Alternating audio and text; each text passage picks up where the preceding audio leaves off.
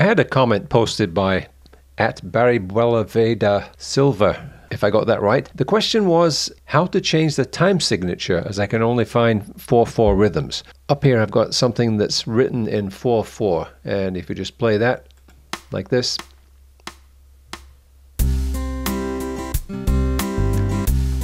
now we all know that you go down here to change the groove that you want. So what I'm going to do is I'm just going to stop this for now.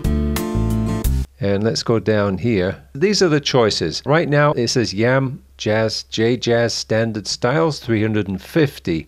And you've got all these styles here that are selectable. Up here it says 4/4 rhythms. Let's go back to the top over here, and you see where it says 4/4. If you double click on that one, you can actually change that. So if we want to go 3/4, now it says 3/4, and if I play that, see what happens. But the thing is, what's happened is change the style there.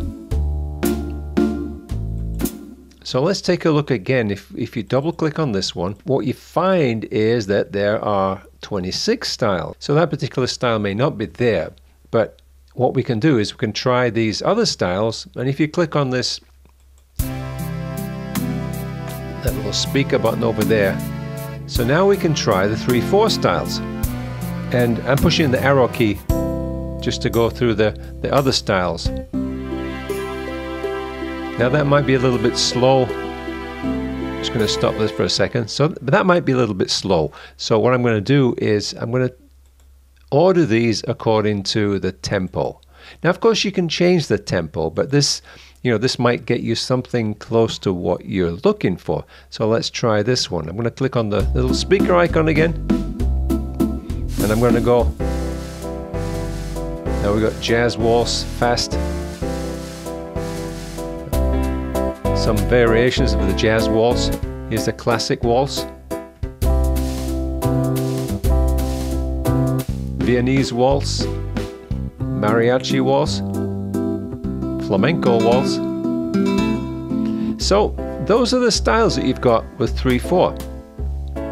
And whatever you decide, let's say I decide on that one, I can just say OK, and that will be the new style. Now if you experiment and try different tempos other than 3/4 and 4/4, the number of options are quite limited. It was actually an interesting question, and I actually found out something. Hopefully that's useful to some other people. Don't forget to like, subscribe, and comment below, and enjoy your JjazzLab.